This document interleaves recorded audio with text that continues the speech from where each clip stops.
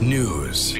24 hours. News Mississippi. For News Mississippi, I'm Courtney Carter, and this is the weekly rundown. Now, new details emerged this week about the police-involved shooting in Tupelo that killed Antoine Schubert. Now, he was actually killed when he was shot by Officer Tyler Cook. Now, initially, the family was saying that he was beaten up by this officer and that he allowed his K-9 to brutally wound and almost nearly maim him over a routine traffic stop.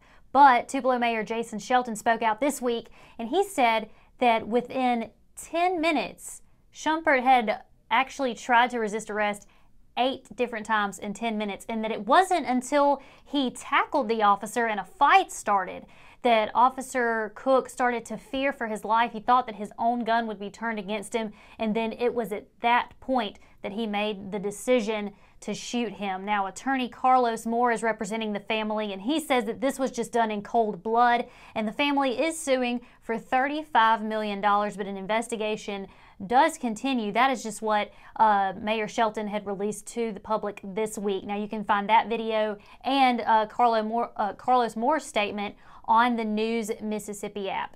Now, justice for Jessica may be one step closer. A year and a half after Jessica Chambers was found burning alive on the side of the road in Cortland, Quentin Tellis, the man police say is responsible for her murder, is back in Mississippi, and he will plead again with these charges on July 15th. Now, he was actually already supposed to enter a plea, but there was a delay there. However, he is scheduled again for July 15th to go before the judge. But not just that. Now, if you remember, he was actually charged with charges connected to a murder, not murder charges, in Louisiana. An exchange student there was found dead in her apartment. He had been using her debit card. Now, those charges have been upgraded to murder. So now when he answers to the judge for murder charges here, for the Jessica Chambers case, he will have to go back to Louisiana to face those charges as well. Now, it is not known at this time what Quentin Tellis intends to plea. News Mississippi will follow that, and again, that court date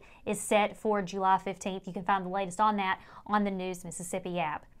And while the Religious Accommodations Act was blocked by the judge, the fight is not over. In fact, Governor Phil Bryant filed yesterday paperwork that puts in the appeal against the judge's decision. He says that U.S. District Judge Carlton Reeves was incorrect when he came to filing the block on that law, keeping it from going into effect. He says that this is perfectly constitutional, that there is no way any harm can be proven in this case, and therefore he is asking that that block be lifted. He's appealing that, and while the appeal is in place until a decision is made, he is asking that the law go ahead and be put into effect. Now, of course, nothing has come of this yet.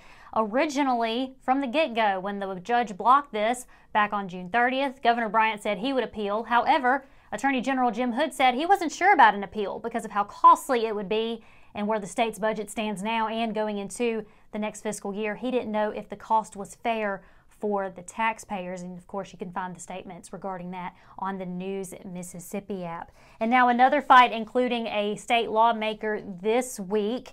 A Mississippi senator is in hot water. District 1 Senator Chris Massey was actually involved in an altercation this week. He and his father with 2 other men, and those men were allegedly beaten with shovels and spit on. And Senator Massey was actually charged with felony aggravated assault. Now, for the past 4 years, Senator Massey has served representing the people in that area. He's from DeSoto County. He's been representing in the Senate. He's actually the chair of the Ethics Committee and vice chair of the Housing Committee. And you can find out what the latest is with that on the News Mississippi app. Now, this weekend, it will be a hot one. You'll want to be careful, but this Sunday, you could see some rain. So if you've got some plans for the weekend, you'll want to keep that umbrella handy just in case come Sunday. And also, you could try some ice cream at the zoo, or you could chill out in Amish Paradise, as Weird Al Yankovic will be making a visit here to Mississippi as well. You can get all of that information on the News Mississippi app. And if you don't have that app, you can download it today for Android or iOS. Just search News Mississippi in your app store. For News Mississippi, I'm Courtney Carter, and this is the Weekly Rundown.